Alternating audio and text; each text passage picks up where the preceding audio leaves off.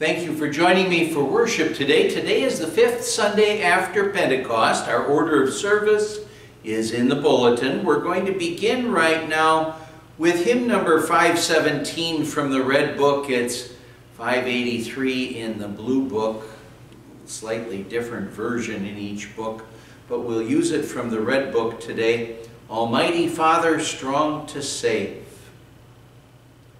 Almighty Father, strong to save, whose arm has bound the restless wave, who bids the mighty ocean deep its own appointed limits keep. O hear our earnest, humble plea for those in peril on the sea.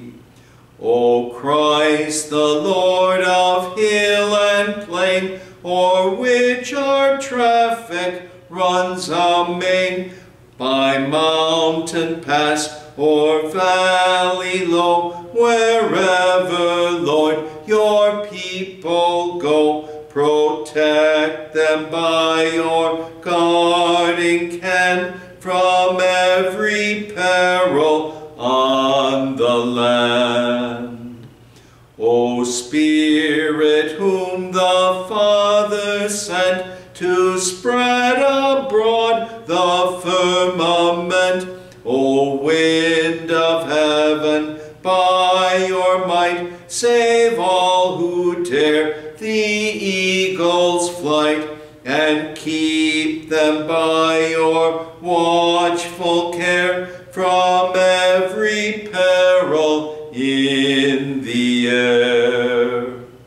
O Trinity of love and power, your people shield in danger's hour, from rock and tempest, fire and foe, protect them all where'er they go. Thus evermore to you shall be glad praise from air and land and sea. The grace of our Lord Jesus Christ and the love of God the Father and the fellowship of the Holy Spirit be with you always. We have come into the presence of God, who created us to love and serve him as his dear children. But we have disobeyed him and deserve only his wrath and punishment. Therefore let us confess our sins to him and plead for his mercy. Merciful Father in heaven, I am altogether sinful from birth. In countless ways I have sinned against you, and do not deserve to be called your child. But trusting in Jesus, my Savior, I pray, have mercy on me according to your unfailing love. Cleanse me from my sin and take away my guilt.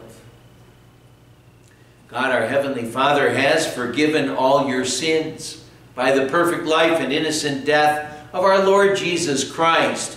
He has removed your guilt forever. You are his own dear child. May God give you strength to live according to his will. Amen. In the peace of forgiveness, let us praise the Lord. O taste and see that the Lord is good. Blessed are they who take refuge in him. Your word, O Lord, is eternal.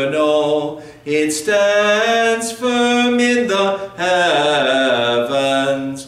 Your faithfulness continues forever. O taste and see that the Lord is good. Blessed are they who take refuge in him. Our Old Testament reading for this 5th Sunday after Pentecost is from Job chapter 38, verses 1 to 11. In this section, God is reminding Job and us that God is God, and, well, it really is important that we don't try to step in and take his place. Let God be God.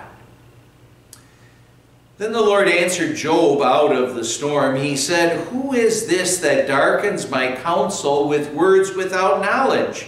Brace yourself like a man. I will question you, and you shall answer me. Where were you when I laid the earth's foundation? Tell me if you understand. Who marked off its dimensions? Surely you know. Who stretched a measuring line across it? On what were its footings set, or who laid its cornerstone? While the morning stars sang together, and all the angels shouted for joy. Who shut up the sea behind doors, when it burst forth from the womb? When I made the clouds its garment, and wrapped it in thick darkness? When I fixed limits for it, and set its doors and bars in place? When I said, this far you may come and no further. Here is where your proud waves halt." Just a reading that reminds us that God's wisdom and his strength is so far above us. We'll want to, well, let God be God and trust in him. Alleluia. Because we are his children, God has sent the Spirit of his Son into our hearts, crying, Abba, Father. Alleluia. Alleluia, alleluia, alleluia. These words are written that we may believe that Jesus is the Christ, the Son of God. Alleluia, alleluia, alleluia. Our gospel reading is from Mark chapter 4, verses 35 to 41. Occasion in which Jesus showed his power over nature by calming a storm. That day when evening came, Jesus said to his disciples, "Let us go over to the other side." Leaving the crowd behind, they took him along, just as he was, in the boat. There were also other boats with him. A furious squall came up, and the waves broke over the boat so that it was nearly swamped. Jesus was in the stern, sleeping on a cushion. The disciples woke him and said to him, "Teacher, don't you care if we drown?" He got up, rebuked the wind, and said to the waves, "Quiet, be still." Then the wind died down, and it was completely calm. He said to his disciples, "Why are you so afraid? Do you still have no faith?"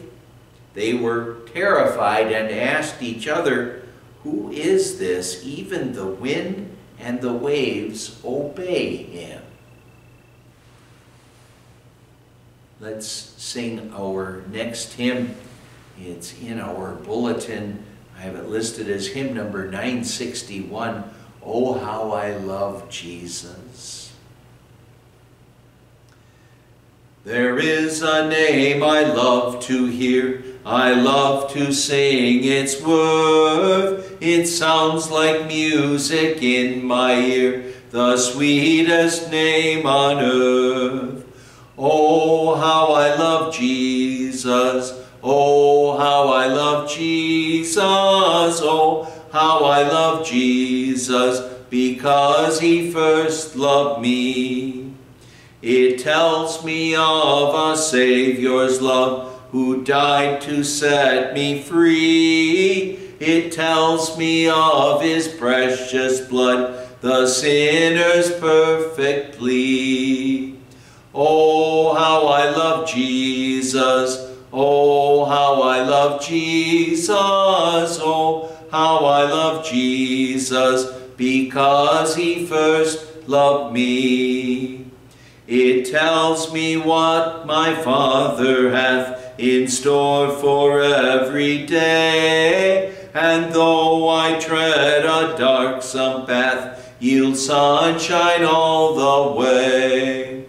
Oh, how I love Jesus, Oh, how I love Jesus, oh, how I love Jesus, because he first loved me. It tells of one whose loving heart can feel my deepest woe, who in each sorrow bears a part that none can bear below. Oh, how I love Jesus, oh, how I love Jesus, oh, how I love Jesus, because he first loved me. The grace and love of our Lord and Savior be with us always. Amen. The Word of God we want to consider today is our epistle reading from 2 Corinthians chapter 5, verses 14 to 21, where the Apostle Paul was inspired to write, "For Christ's love compels us, but because we are convinced that one died for all, and therefore all died. And he died for all, that those who live should no longer live for themselves, but for him who died for them and was raised again. So from now on, we regard no one from a worldly point of view. Though we once regarded Christ in this way, we do so no longer. Therefore, if anyone is in Christ, he is a new creation. The old has gone, the new has come. All this is from God, who reconciled us to himself through Christ and gave us the ministry of reconciliation. That God was reconciling the world to himself in Christ, not counting men's sins against them, and he has committed to us the message of reconciliation. We are therefore Christ's ambassadors, as though God were making his appeal through us. We implore you on Christ's behalf, be reconciled to God. God made him who had no sin to be sin for us, so that in him we might become the righteousness of God." Let's bow our heads for prayer.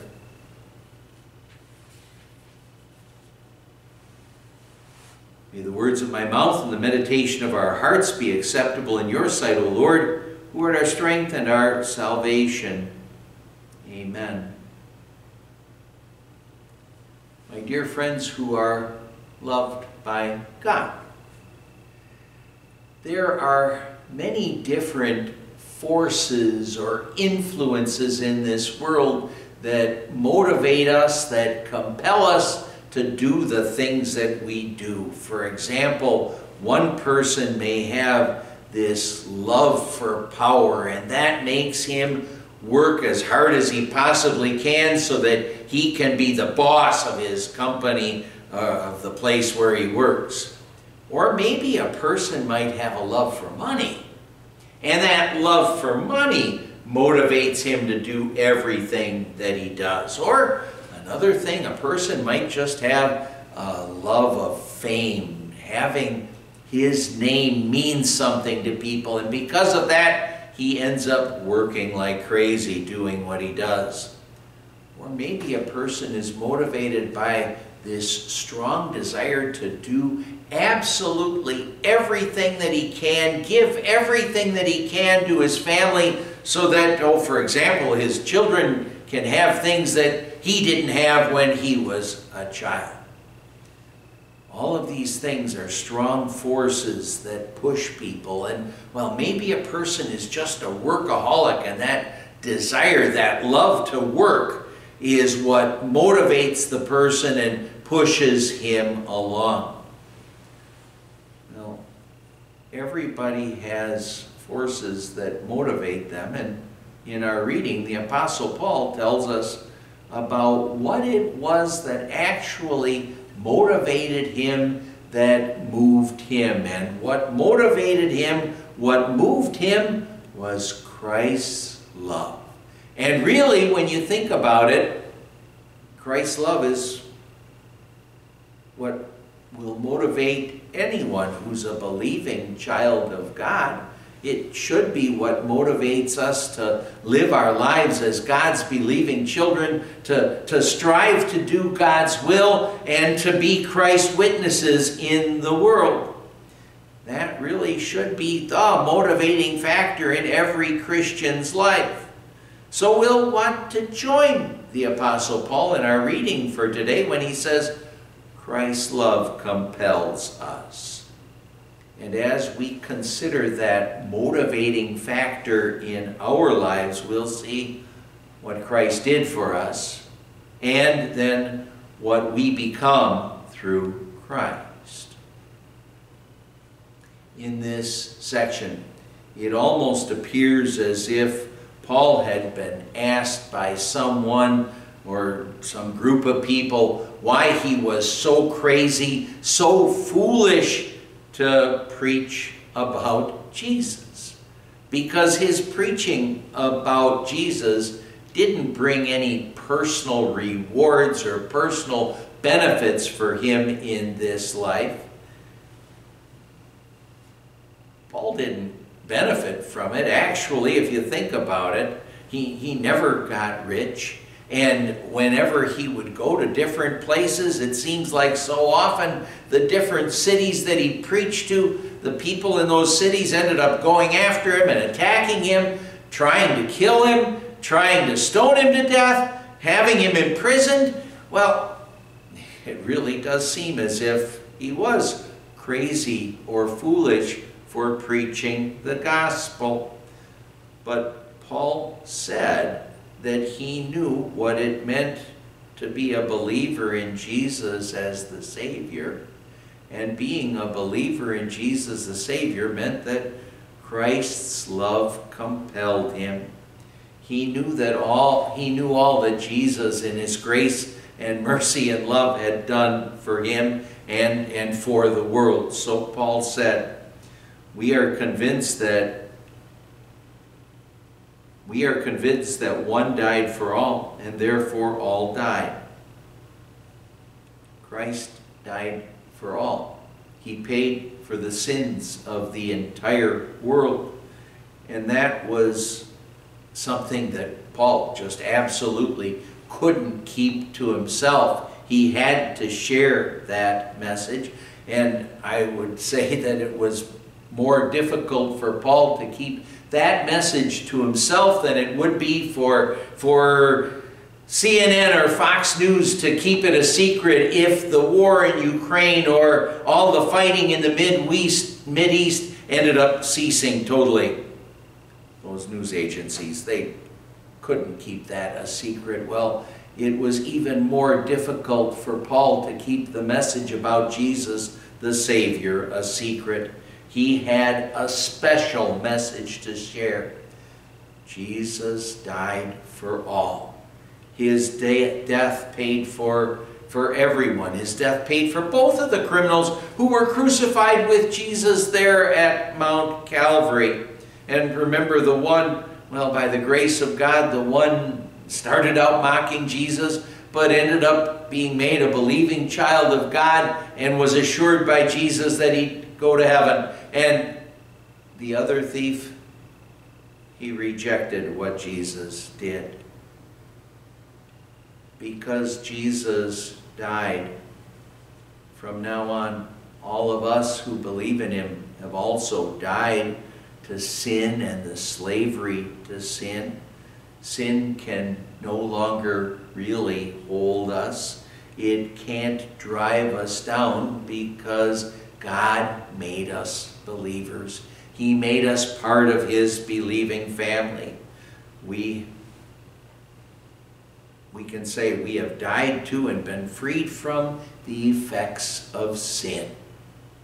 Well, Paul said, and Jesus died for all, that those who live should no longer live for themselves, but for him who died for them and was raised again. In some parts of the world it used to be the case, and in other parts of the world it still is the case, if someone rescued you or saved you from death, if someone's life is saved by someone else, then that one whose life was saved ends up becoming a slave to the person who rescued him. And now it really kind of makes sense, because if you think about it, that person who rescued him saved his life. The person who was rescued, he would have had no life if it weren't for his rescuer. He owes his life entirely to the one who saved his life. And now that's, of course, our situation with Jesus as well, but to a greater extent, because Jesus didn't just save our bodies, our physical lives, he saved our souls. Without him, we'd be doomed. We'd be lost forever. But with Jesus, we're saved. We have that assurance of heaven as our eternal home. And now what we can do is we can think of ourselves as being his slaves. We owe our life to him. We'll want to live for him. We'll want to be his children. And now when we think of ourselves as slaves totally indebted to him, well, we're his slaves, but we're also his children. We're also his heirs. And it's a special place to be. But now, Paul is saying here that we should no longer live for ourselves, just thinking about me, myself, and I.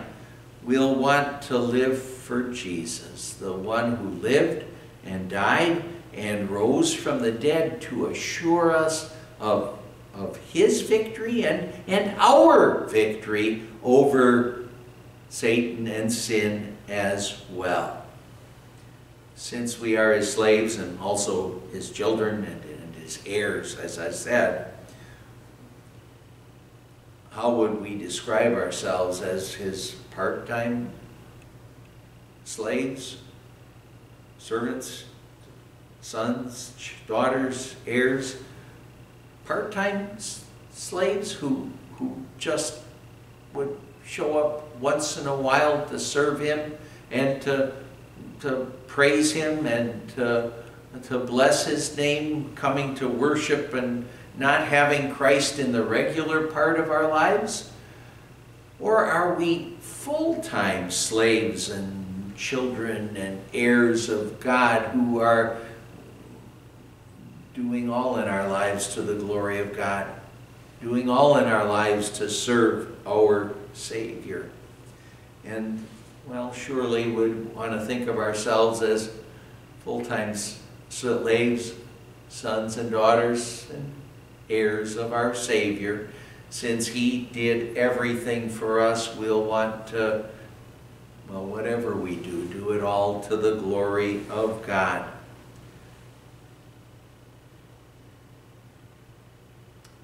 And what we can also do now is, because we've been saved by Christ, because of everything that he's done for us, what we can do is we can look at the rest of the people in the world and not just simply think of them as other rats in the rat race of this world, and not just think of them as people that we're to judge socially or economically or politically, but rather what we want to do is look at the other people around us and see everyone as a person with an eternal soul who needs to know about Jesus, who needs to know about this amazing Savior that we have, who's done such amazing things for us and whose love for us is just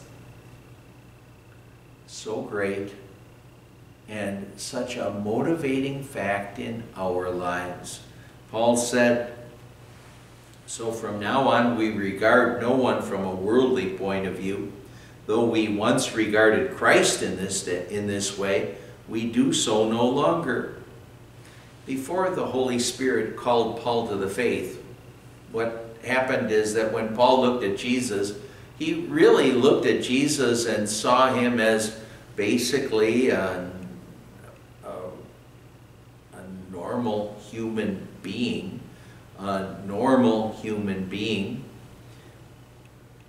another human being, someone Paul thought, was fighting against the one true God. But then what happened is that Paul was called to faith. He was made a believing child of God so that he knew that Jesus was his Savior, who was serving the one true God. And really that same change that took place in Paul, that also took place in us as well. Before we were called to faith, we couldn't see Jesus for who he was. But now by the grace of God, we can see him as our Savior and our way to eternal life. And his love is what compels us and motivates us to live as the believing children of God that we are. Well, seeing Jesus spiritually, seeing him as our Savior, means that our greatest fears have been taken care of for us. We don't have to fear death, sin, or the devil anymore. As a matter of fact, what we can do is look at our Savior and see him as the conqueror of death and Satan and sin, those enemies. And anyone who isn't able to see Jesus spiritually, like we by the grace of God can, he has to be afraid of what's going to end up happening in his life. Every night when he goes to bed, he really has to worry about what will happen if he doesn't wake up. As believers, though, what we can do is we can go to bed and we can simply pray. Oh, think of that wonderful, simple, child prayer that perhaps many of us grew up using, perhaps still use today. That prayer, now I lay me down to sleep. I pray thee, Lord, my soul to keep. If I should die before I wake, I pray the Lord my soul to take. And know that he will take us to heaven someday. And what a beautiful, confident prayer in faith, just saying, Lord, you take care of me, whether that's in this life or whether it's in the life to come in heaven. You take care of me, and I'm going to trust in you to take care of me. Well, Jesus takes care of our fears. We're no longer slaves of sin. So what do we become? Paul says, therefore, if anyone is in Christ, he's a new creation. The old is gone, the new has come. All this is from God. As a new creation, we're spiritually alive. We're able to serve God. When the Holy Spirit calls us to faith and makes us believing children of God, He gives us a fresh start. We're born again is the phrase that's used in Scripture. And what God does is He forgets about our life of sin when we were His enemies, when we deserved God's wrath and punishment. You know, we've all heard that proverb which says, encourages us to forgive and forget. And that's not something that's always easy for us to do. We may forgive someone who hurts or harms us, but it's often very difficult for us to forget about the hurt. Yet God does forgive and forget. Because Jesus paid for our sins, the Father sees us as His believing, sinless children. He doesn't see the sin that's there in us as believing children of God. Our sins, however, they're not just forgotten by our God, they're gone forever because the blood of Jesus washes them away forever. Now, we forgiven children of God, God gives to us He calls it the ministry of reconciliation, that we are to proclaim to others what God has done for us and for them as well. Sometimes I wonder if we may not realize how much God really has done for us. how big a hole our sins have put us in and how God gets us out of that. We say that God takes care of our sins, but what does that really mean? Maybe we can get a picture of what God did for us when we just think about the United States national debt.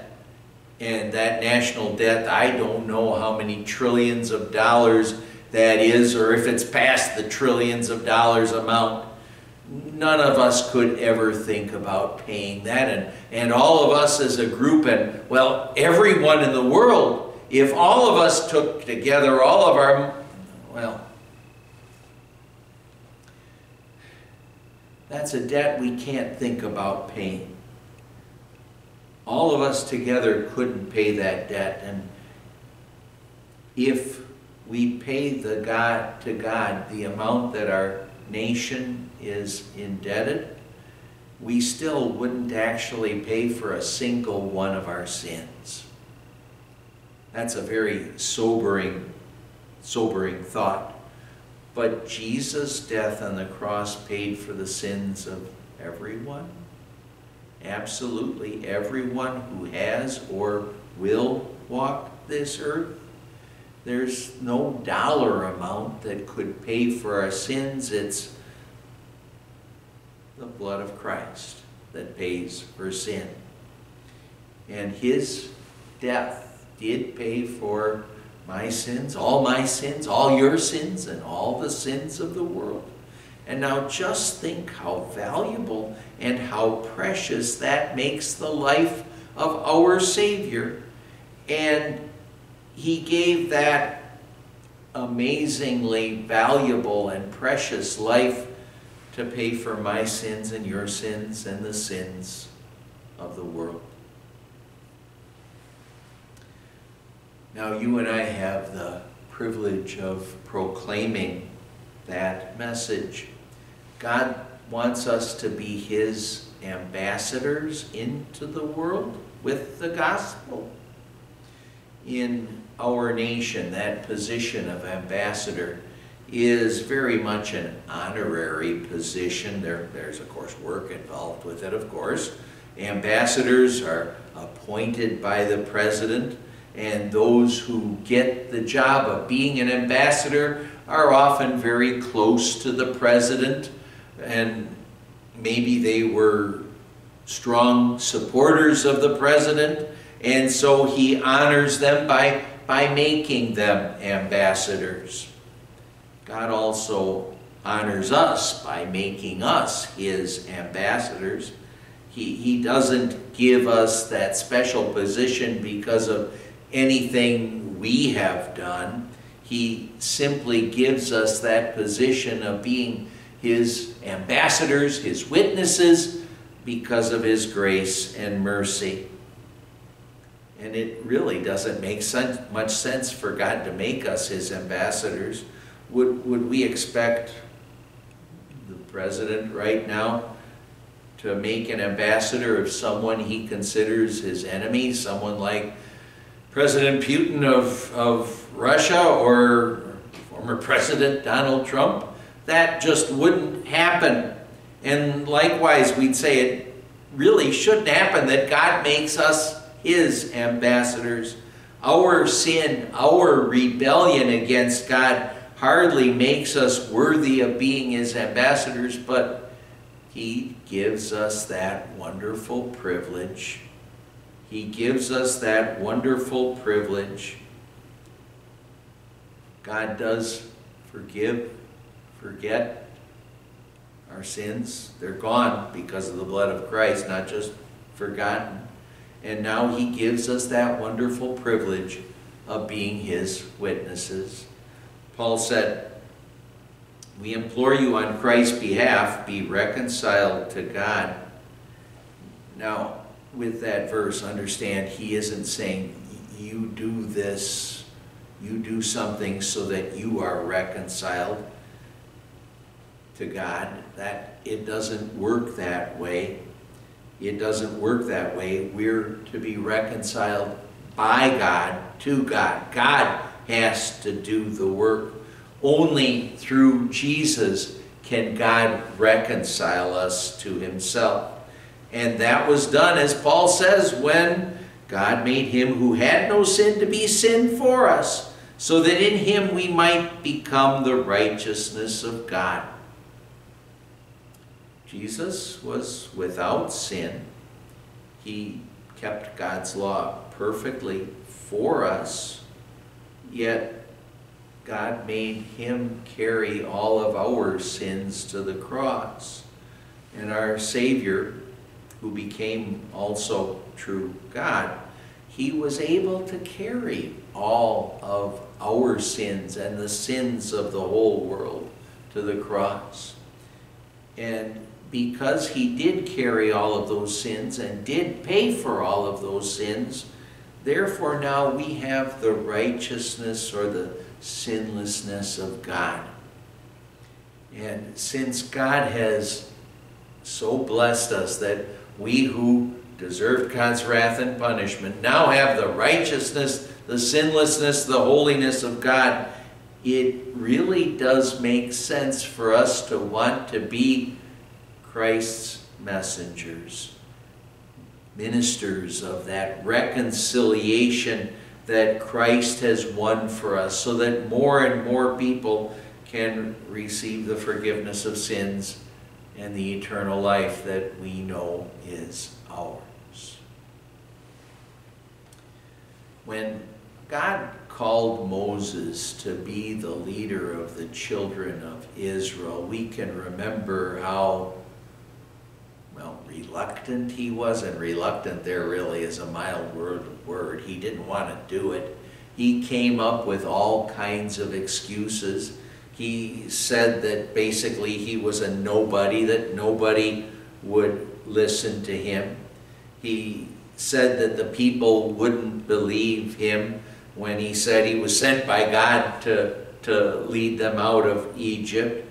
He said that he wasn't a good speaker, and he point blank said to God, I don't want to do it, get somebody else, basically. God's solution to those problems should have been clear when God said to Moses, I will be with you. And think about what God was able to do through Moses. If we have fears about being God's ambassadors, let's remember that God promises us that he'll be with us always. And in his word, he gives us all the words that we need to share with those who might have questions about the hope and the faith that we have in our Savior. He gives us all the words that we need to say. God doesn't send out his workers and then forget about them. He's always with them, working through his word, working through you and me so that his church keeps on growing, so more souls are added to God's believing family. Oh, love for power, money, fame, other forces can be great motivators in a person's life, but Christ's love is an even greater motivator, a stronger motivator, well, especially for us who by the grace of God believe in Jesus. Especially when we consider everything that our Savior has done for us and what he's done for us who deserved his wrath and punishment. It's so amazing. So doesn't Christ's love compel us and motivate us to make known what our Savior has done for us with his life and his death and his resurrection, when he paid for my sins and your sins and the sins of the whole world? What our God has done for us. It's truly amazing. And to say that he loves us sounds like such an understatement. He really loves us. What he's done for us, it motivates us to say, well, what he's done for us, wouldn't I rather die than lose what he's done for me? Because what he's done for me is so great. What he's done for you is so great. Christ's love, it compels us now. It motivates us now. Paul said he died for all, that we who live should no longer live for ourselves, but for the one who died for us and was raised again. Amen. And the peace of God, which surpasses all understanding, shall keep our hearts and minds in Christ Jesus. Amen. Let's confess our faith with the Apostles' Creed. I believe in God, the Father Almighty, maker of heaven and earth. I believe in Jesus Christ, his only Son, our Lord, who was conceived by the Holy Spirit, born of the Virgin Mary, suffered under Pontius Pilate, was crucified, died, and was buried. He descended into hell. The third day he rose again from the dead. He ascended into heaven and is seated at the right hand of God, the Father Almighty. From there he will come to judge the living and the dead. I believe in the Holy Spirit, the holy Christian Church, the communion of saints, the forgiveness of sins, the resurrection of the body, and the life everlasting. Amen. Let's pray. O Lord our God, govern the nations on earth and direct the affairs of this world, so that your church may worship you in peace and joy. We pray through Jesus Christ, your Son, our Lord, who lives and reigns with you in the Holy Spirit, one God, now and forever. Amen. And Lord God, please help us always to think about the great love that you have shown us in giving us Jesus to be our Savior, and in sending the Holy Spirit to us so that we're made your believing children and heirs of eternal life in heaven. When we think of all you've done for us, it just motivates us to live as your believing children, to strive to follow your will, to be your witnesses into all the world. Please keep on showering us with your love through your word, so that that love keeps motivating us, moving us to live as your children and to share the wonderful message with which we've been blessed. That message that Christ lived, died, rose for us so that we can look forward to eternal life in heaven with him. Lord God, we keep in our prayers all those in our prayer list dealing with different trials and troubles, aches and pains. If it's your will, grant healing, but grant especially just more and more of that knowledge of your grace and mercy and love.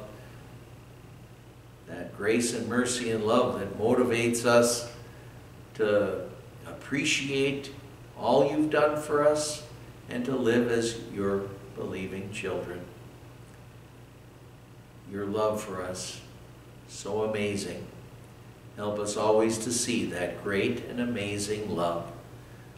We pray this in Jesus' name, and in his name we gather up all of the prayers we have today as we join in praying. Our Father who art in heaven, hallowed be thy name. Thy kingdom come, thy will be done on earth as it is in heaven. Give us this day our daily bread, and forgive us our trespasses, as we forgive those who trespass against us.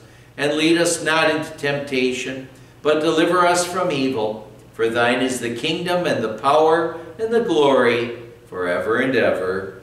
Amen. The Lord bless you and keep you. The Lord make his face shine on you and be gracious to you. The Lord look on you with favor and give you his peace. Amen. Let's join in singing our prayer for our country. God bless America, land that I love. Stand beside her and guide her through the night with a light from above. From the mountains to the prairies, to the oceans white with foam. God bless America, my home, sweet home. God bless America, my home, sweet home. Again, I'd say thank you for joining me for worship today. Just a couple quick announcements to share with you. Yesterday, Saturday, was Diane and Ron Kennedy's 50th wedding anniversary. Today, Sunday, is Kevin Spitzley's birthday. Tuesday, my birthday.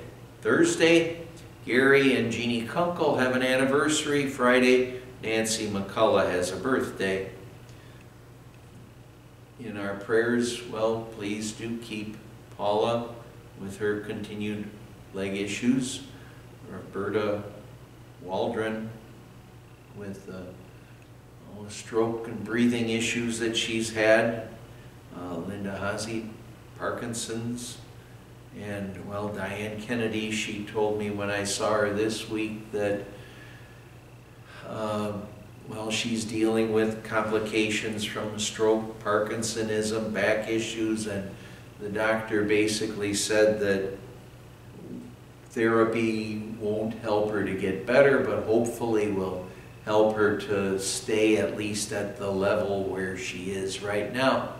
Well, please do keep all these people in your prayers and everyone else in our prayer list, and remember, well, God does have more power than the doctors, so who knows what God can end up doing.